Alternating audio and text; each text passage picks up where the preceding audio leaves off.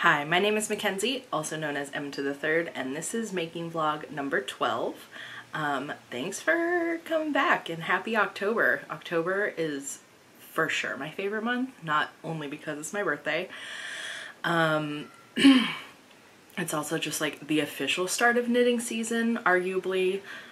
Maybe not so much in the southern hemisphere, but definitely in the northern hemisphere, and definitely in Boston, New England area.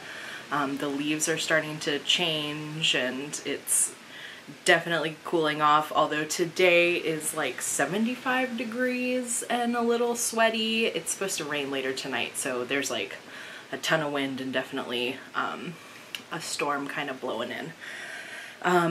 So the last time I recorded, I mentioned that I had started this new job and my time was really diminishing, and my time has diminished more and more, unfortunately. Unfortunately for the vlog, but like fortunately for myself. So I am figuring out what that means for a consistent schedule, and maybe it'll be at the beginning of the month. Yeah, that's all to be determined. So yeah, I like fully plan on continuing to record. I was really enjoying doing it once a week. I definitely see some benefits to spacing it out further, because all of these hobbies that I have are kind of slow progress, and so having a bit of a gap in between each episode is allowing me to share more. And I don't know if that's preferable or not. Yeah, so I'm just kind of thinking about that, and we'll see how this video does. It's going to be quite a bit longer just because I have quite a bit of stuff that I've been working on, and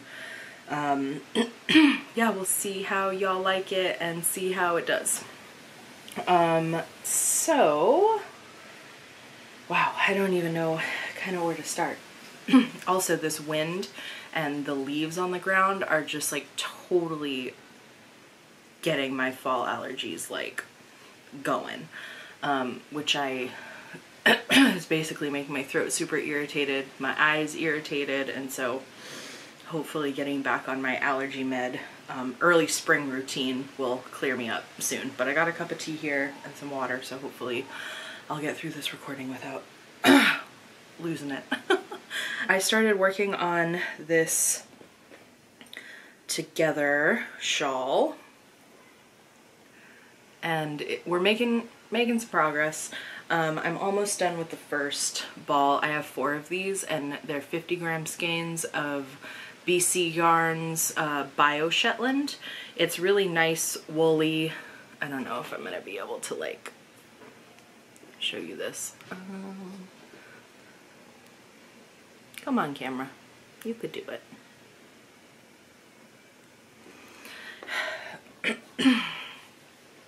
This is when you know you're a real knitting podcaster. Come on, focus. There we go. Yeah, so like very woolly, very thin. I would say it's a light fingering. And there's like definitely hints of like kind of green undertones. When I first picked it up, I just thought it was like completely natural, but there's some green hues, which I'm definitely not mad about. And yeah, it's definitely starting to take longer per row, as any good shawl does. But I'm really enjoying the way that the bobbles are written, and just like excited to have another triangle shawl, because I'm just finding that that's what I use most often. Yeah, so that's just kind of like my watching TV, knitting at lunch, all of those things. So that's one work in progress. The other one, this is distracting me. The other one is gonna be for Kay's Christmas present. I actually was going to hide it from them, but they came home and the dog was barking and it just happened. So this is something we planned out last year that I didn't get around to knitting, which is just kind of how it happens.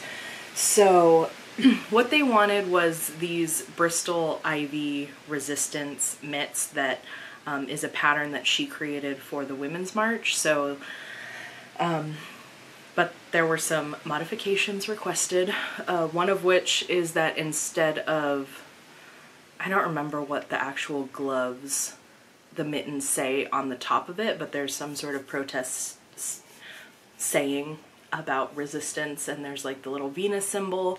But for K, we were talking about what we would prefer it to say, and we decided on a very popular like unionization, workers' rights, protest song from Latin America. And so it says, El pueblo unido jamás será vencido, which is the people united will never be defeated. And the background, as you can see, is a pride flag, the Philly pride flag specifically, which also includes black and brown stripes. So I bought this yarn last year, and I could find rainbow yarn, but I couldn't find Philly pride yarn. I think if I looked on Etsy now, I probably would be able to find it. But, you know, I knew that it would be hand dyed. I knew it would probably cost a lot of money, because that, like, totally understandably, it's a complicated process to hand dye self-striping yarn. So what I did was I got this rainbow color is Knit Picks Felici, and then I got in the same like stroll, I think that's also Knit Picks, I got a black and a brown, but they're very close in color, and I didn't quite realize how pastel the Felici would end up looking. So there are some spots where it's like hard to read. I mean, you can see it for sure, but you know. So, I mean, I'm happy with it. Kay is happy with it. In like hindsight 2020, I'll knit the other one the same way. I might mix up the stripes a little bit. But yeah, so that's like one mitten down, and it's pretty cool because you wear them, and then if you're at a protest, you can, you know, have your little fist up even though you're wearing mittens. So that actually didn't take me very long to do. I was like procrastinating because I was like, it's gonna take me forever. But the color work is really fun. I completely redid the back of the chart so that I could fit my phrase onto it. So yeah, the next one is not cast on yet, but all the yarn is out, and I'll probably get to it pretty quick. So that's my other work in progress. These were done, and now they are a work in progress again. You'll see what I mean. So when I first moved to Boston, I brought some yarn with me, and I was really feeling quite homesick. And so, God, sorry, this is irritating. I'm clearing my throat. Okay, so I decided to make a pair of socks with little houses on it. So these I knit, God, like 4 years ago. Yeah, they just have those little houses. The blue color, that teal, is from some leftover knitted wit that I had, and then the main color and this like bit of purple here are both Verb yarns, and I think they're both their now retired superwash base called Creating. I think one Adrian dyed with mushrooms, and the other one is just a colorway that they either still have or used to have. So yeah, I just kind of like made up this pattern because I was feeling homesick and trying to just settle into Boston. So in the toe on one of them, I noticed that there was a drop stitch. But it had kind of like, as much as superwash can, felted itself, but the last couple of times I washed it, it totally like opened up. So I did a somewhat decent attempt at darning the little hole in the toe. And so I've been wearing them and it's kind of like felted back together. So I've been like, oh, yay, great. They're like gonna hold up for a while longer. And then I just pulled them off the drying rack and there is another hole in the heel. So they were finished. They were my finished object and now they are works in progress again. And I'll just have to darn that little hole. It's good practice for darning. I've been really trying to be conscious of what I've been buying and, you know, just making sure all of my socks have many days and wears ahead of them. So that's next. Yeah, I think everything else is finished. So let me talk to you very briefly about some dyeing that I've been doing. So some of you may know, some of you may not know, that I run a little naturally dyed yarn business, and mostly I've been selling a marled fingering weight called mezcla, which is like a translation to kind of mixed. And I've been really wanting to branch out beyond just mezcla, and I have a little bit, but one of my big dreams has been to work with a mill to custom spin some yarn for me. And so I just recently received 100 skeins of yarn that was processed for me from a lovely mill in upstate New York.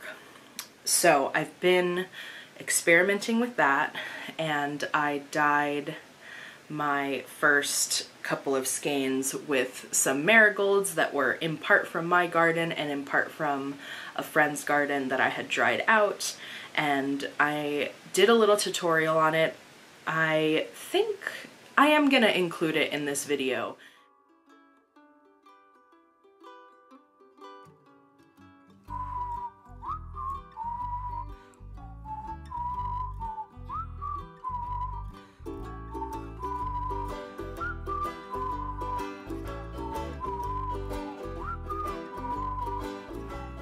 Say that I know anything as well as the back of my hand, or what a lie that would be. I'm going to show you today one way to naturally dye yarn with marigolds. So this is a collection of marigolds from a garden, a friend of mine's garden, as well as my own growing over the summer. And I've laid them out to dry. You can use fresh marigolds. I find that I'm not always immediately ready to dye, and if I let them dry, I have the opportunity to collect more of them to get more of a bath, a dye bath, before jumping into dyeing. So what you're gonna need is a pot that is specifically for natural dyeing. You don't wanna be using cookware that you cook in to eat out of, and you're gonna want a collection of marigolds. I have dried marigolds. Again, you could also use fresh marigolds, and I have some wool here, some wool yarn that is pre-mordanted. So the method that I'm gonna do today is gonna give kind of a speckle effect on yarn. It's not gonna be anything like the really defined speckles that you're gonna get on superwash wool with acid dyes. That's just not a real possibility with the yarn that I'm using because it is not superwash, so it has little burrs coming off of the fiber. Not burrs, but it has a halo on the fiber, and so that makes it really difficult to get defined speckles. And on top of that, a lot of the speckles that you see on superwash yarns are going to be made with a powder or with like a spray bottle, and it basically saturates one little tiny piece of the fiber and leaves a mark, and that's just not what's gonna happen. So again, the tools you're gonna need are your marigolds, a pot that is just for dyeing, some mordanted wool, access to water, and some sort of stirring utensil and a heat source. Okay, so the way that I'm gonna do this today, and this is not the way, again, everyone is going to do it, but so I'm gonna take my pot, and I'm gonna layer a couple of skeins into the pot with the marigolds. So let me grab one of my skeins of yarn. And you do want this yarn to be wet. It doesn't have to be sopping wet, but you want it to be damp. So I'm just gonna wring it out a little bit. Bring it over here. This yarn is gonna appear to be like a little red, or like it has like a red tint, but that's just because the pot that I mordant it in was a little red. So I'm gonna kind of lay it flat on the bottom here, as flat as possible, like that. And then I'm gonna take some of these marigolds and just kind of sprinkle them about. And really why I'm doing it like this is because I want them to kind of print onto the yarn, more so than extracting the color and then dunking the yarn into it to get an even saturation. I want these little dramatic pops of color. Then I'm going to take one more skein of yarn from my tangled mess.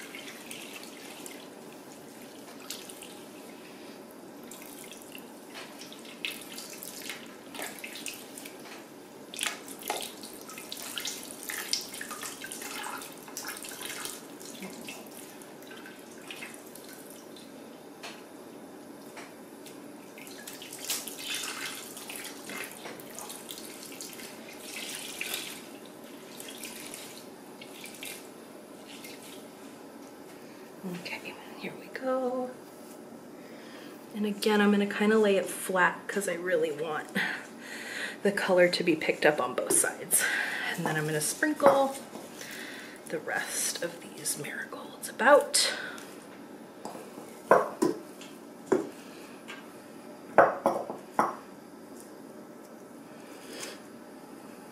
Great. I have some petals left in there. I'm just gonna make sure we get all of those. Okay, fantastic. So what I'm gonna do is I'm gonna fill it up with a very small amount of water. It's probably just gonna come up to about here. So let me go do that and bring it back to show you what it looks like. So it actually doesn't look too much different, but I've basically added water to just come to cover the tops of the skeins. If I was creating a dye bath, I would want enough water in here that the skeins could move freely. But because I'm really looking for that speckled effect, I don't want these skeins to be moving around too much. So it's kind of like a low immersion dye bath in this pot. So the next step for this is I'm gonna put it on super low heat and bring it up to about 180 degrees, which will put off steam, but it won't be boiling.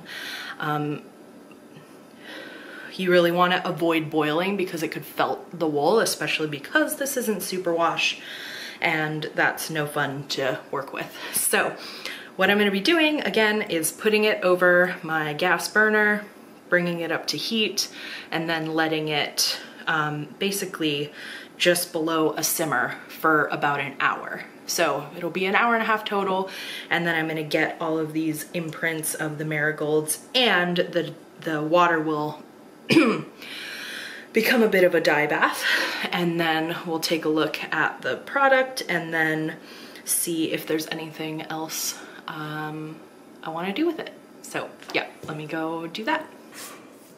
So this is the next day after letting the marigolds cool overnight, and I can see that it's got this really great yellow color, the yarn. But what I thought would happen was that I would get sort of little imprints, almost like an eco print on the wool, and it doesn't look like that happened. I'm curious to see the second layer.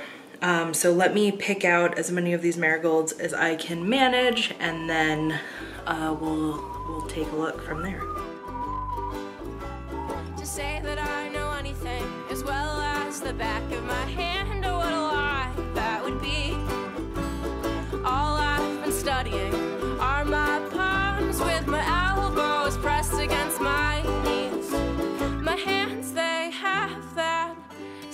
tremble and my bottom lip has that slight quiver and my cheeks, they are wet. Now that I'm pulling them out, I am seeing a little bit more of variation in the color that it pulled up in some places. So I'm gonna go run these through my spin dryer and then come back and show you what they look like a little bit drier.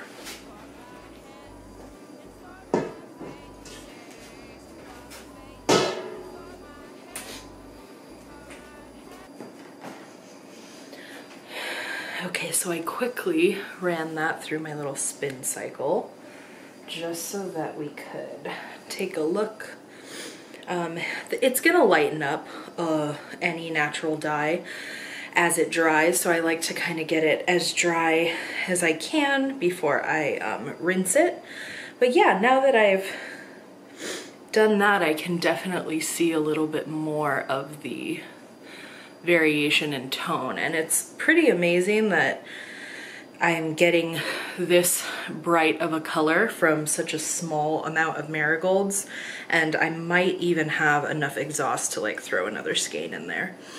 So I'm pretty happy with this, but this yellow color is not, it's a little too pastel-y for something that I might want to wear or knit with.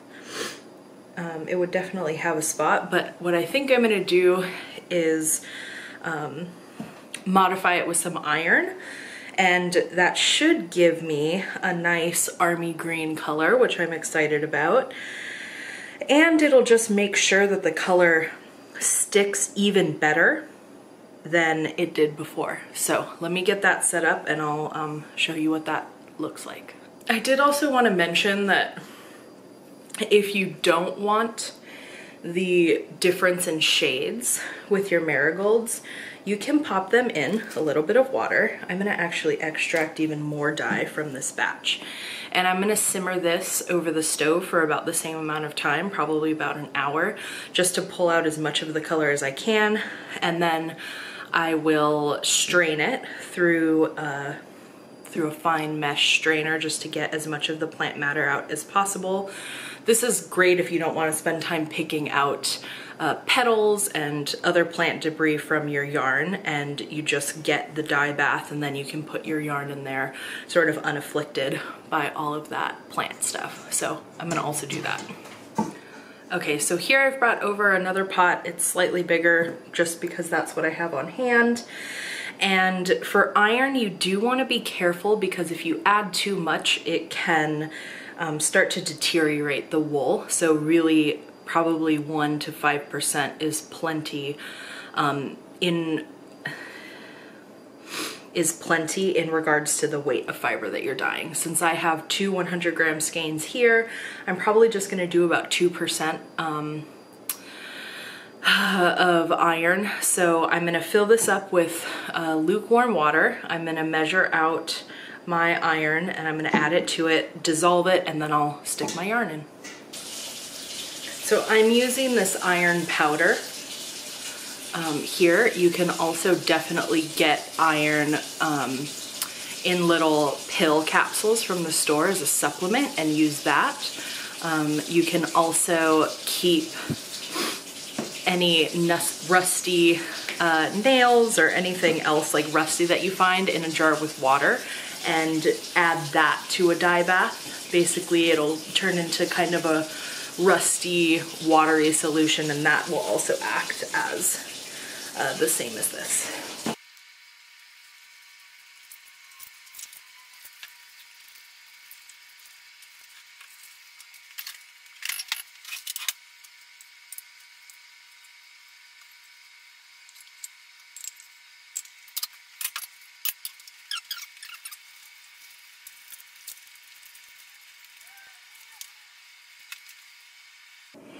I'm gonna actually put this over some heat, very, very light heat, and keep an eye on it, and I'll check back in. So this is after a little bit of time on heat in the iron bath. You can see that the color gets a little muddy, but I've got this great kind of greeny olivey color, which I will personally find much more use for than I would that yellow. And it's a little more unique of a color. So yeah, that's kind of what happened, and I'll go ahead and rinse this because you do need to rinse it as soon as possible when it's coming out of an iron bath because it can make the fibers weak. The iron sort of corrodes wool, so you don't want to leave it in there for too long. But yeah, that's it, and I'm excited to show you some videos of the yarn all dried up. This position is pathetic and cliche, I know, but I am stuck in this place, and I am stuck in this place. Oh, I am stuck in this place, so I'm stuck in this place. Oh, I am stuck. This is what this marigold yarn turned out like. I really like it. I kind of, and so I sort of sprinkled them without to get these big variations in color, and then at the end I put it in an iron bath to it sort of says it's muddling the color, but I would say it's just bringing out these like really awesome like olive tones. Yeah, so I did 2 skeins. And this is going to be in a new DK base that is merino and Romney, and it's 2-ply, so you get those. Oh, it's just such a good yarn. And I was really curious to see how much it would inflate and puff up after being washed. So this is what it looks like before it's scoured and washed all of those oils out and mordanted, and then this is what it looks like after. So there's like quite a big difference in just like, see how much bigger this one is? And I think that's just so like fascinating and lovely. So I'm gonna do a whole video, maybe even a series about just this process of getting the yarn spun, but also coming up with like the palette and how I've been testing them. I also, like, this yarn would be part of a series, I guess, of like a special sub-series of colorways that are all foraged materials from the Boston area. So I've been doing a lot of foraging. Right now is a great time for foraging, and so I've been kind of working on that. But all of those things are coming up, but I just thought it'd be fun to kind of share that I'm working on it, and for you to get excited about what's coming. I also wanted to really quick share this yarn. Oh, it's attached to something. So these are both dyed with marigolds. This is something I did several years ago with marigolds that were growing on my deck, and this, so you can see it's pretty color fast, and just like what the iron does to the skein. Yeah, isn't that cool? Ooh. Okay, so I have a couple finished objects that I'm excited about. So this is a sweater that I knit for my dog Maple a couple years ago, and it's with some hand spun, very classic dog shape, but it definitely stretched out. I held it double with some Quince & Co. Chickadee and a hand spun that I did, so I knit it on like size 10 and a half needles, and it just stretched out because she wears it and runs around in it, and it gets a little wet during the winter. But she is a pretty decently small dog, so she does get cold. So yeah, this was just a little too wide, and this was really like kind of a practice. I also didn't knit or make this hole for her harness as far back as it needed to be, so it just was like saggy and not super cute anymore. So I wanted to knit another one for her following a very similar pattern. and this is the one I ended up making. This yarn is from Sincere Sheep. I just made, it's a worsted, so I used a much smaller needle. I started off with a slightly smaller neck and did some more increases for the chest, and also put the hole for the harness further back. So right now it's pretty taut on her, and I think if it stretches out I can just give it another wash. And I added short rows so that it comes, so it sort of stops where her legs are and then goes back down her back. Yeah, so that, I whipped that up in a couple of days. I love this yarn. Brooke's yarn is amazing. I feel lucky to know Brooke and call her a mentor of mine. I don't know if she would see me as a mentee, but I consider her a mentor. So yeah, it has some indigo, I think some, it's either madder or cochineal, maybe cochineal, but yeah. And Maple loves it. I'll include a couple pictures here of her begrudgingly modeling for me. She actually really likes wearing sweaters. When we adopted her, she came with like a wardrobe from her previous family, and when I hold up this sweater for her to get dressed, she'll kind of like close her eyes and put her ears back, so you can slip it over her head. She's such a great dog. Okay. So I do want to share some sewing. Unfortunately, while I was making this, my sewing machine kind of like, I don't know, the machine locked. I'm trying to figure out how the hell to manage it, but my internet searches have not been very fruitful and like inspiring optimism about how much it will be helped. But I wanted to just make some new pillow covers for our couch, and I made this little, that's the front and that's the back. And I was gonna make 2 more, but then my machine just stopped working.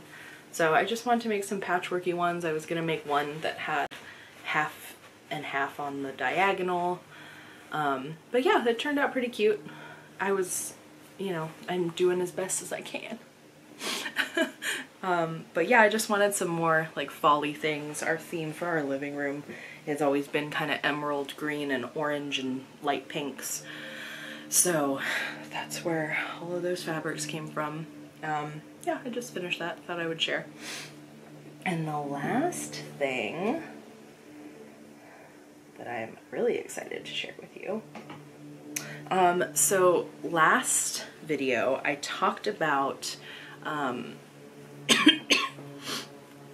so last video I showed you some yarn that was sent to me from Amy, who runs Knit Collage.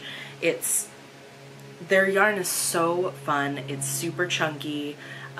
It's all hand spun in India by a team of women that are fabulous, that she has trained and works with, and I've worked in stores that have carried her yarn. I think they're fabulous. They're super unique, and it's, you know, it's pricey. And so one of the things that her and I have talked about is that she wants to extend the size range available for a lot of her patterns so that more people can participate in the knit-along. That being said, the yarn can be pricey, so she wanted to make sure that, you know, everyone was only getting as many as they need. So they were testing out the pattern that is going to be one of the options for their fall knit along, and they sent me the yarn and I test knit it, and I love how it turned out. It is so fun. And I'll include some video of it, but look at this. This is just the yoke. It's called the Pixelated cardigan. And so I'll include some video here of me wearing it. So super, I mean, I had a blast knitting it. It knits up fairly quick, even for a whole sweater, because it's such thick yarn. I of course love these colors, right? Light pink and yellow. what more could I ask for? And I did do some adjustments.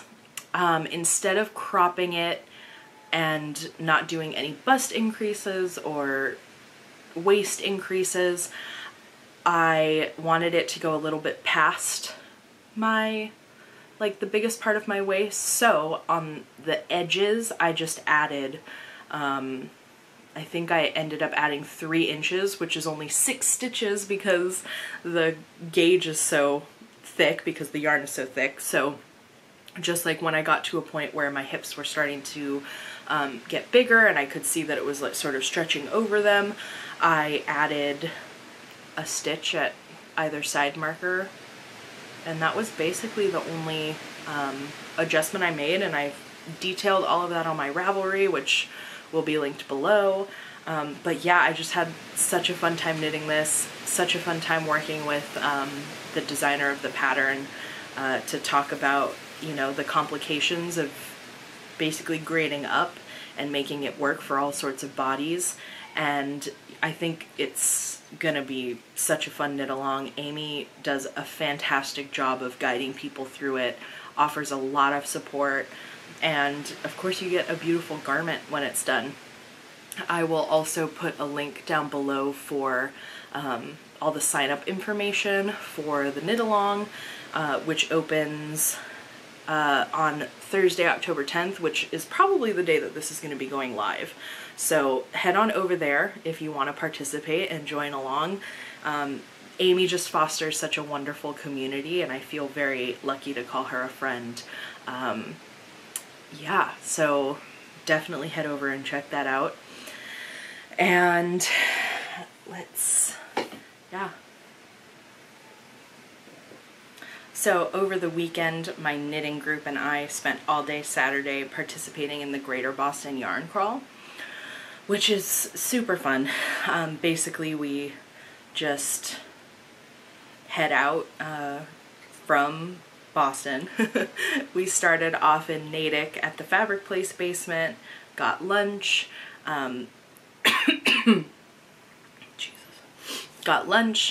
headed to the Black Sheep Knitting Company in Needham, who had an indie dyer doing a trunk show.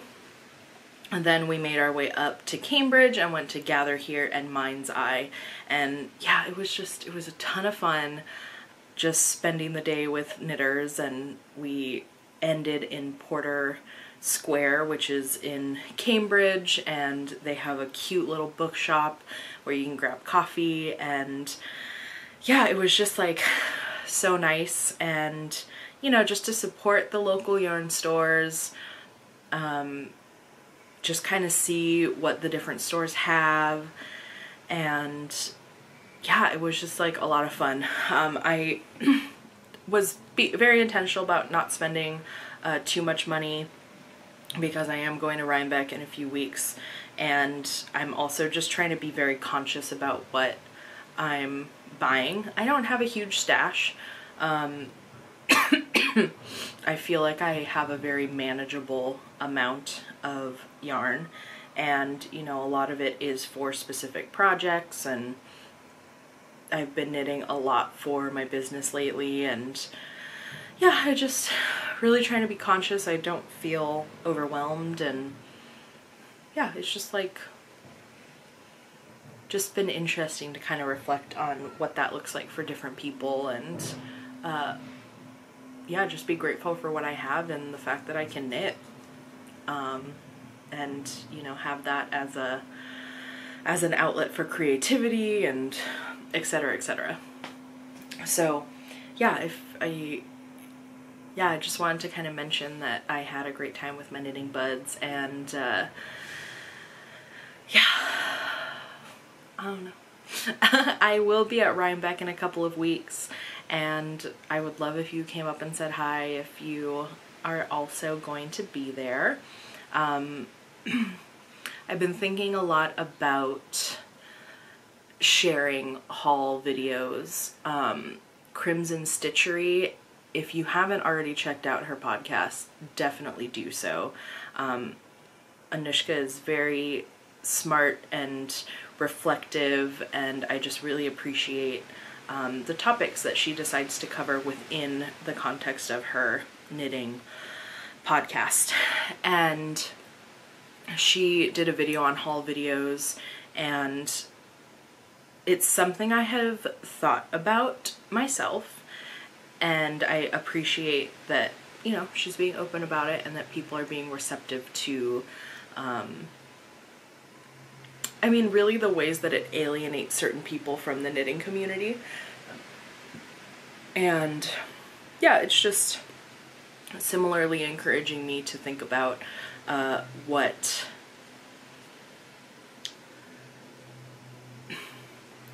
I think what it is that it makes people who don't have access to the highest quality yarns feel part of the knitting community, and that's never something I want to perpetuate, especially as someone who largely has had access to these yarns because I've worked at the store and gotten employee discounts or have been gifted yarn from coworkers, etc., etc. So yeah, I've just been really thinking about, you know, what that looks like for different people, what kind of vibe, I guess you could say, I'm perpetuating on my channel.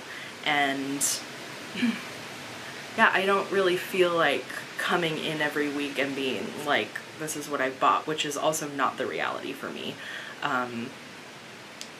Yeah, I just am thinking about that. I think it's much more fun to share with you different natural dye experiments. I think people are more interested in that. And if you have any ideas for content that you would like to see me do, any questions you have about natural dyeing, any knitting techniques, I've done a lot of them, and I would love to, you know, do more tutorial videos, so please leave it in the comments. I really love hearing from you. Oh my god, the wind is out of control. Okay, I think it's okay. Yeah, I just really want to encourage more of a conversation happening on this channel, and yeah, just like building a community, because, you know, I've just been feeling very grateful for my in-person community of knitting, and feel like this channel is a way for me to extend that into the internet world. And I want to hear from you. I want to hear what you want, and yeah, what that looks like.